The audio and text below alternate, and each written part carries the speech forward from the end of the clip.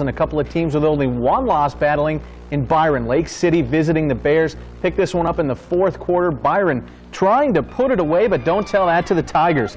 Sterling Malcolmson on the keeper, right up the gut, right through the defense, right into the end zone. 59 yards, and it's 31-12 Byron.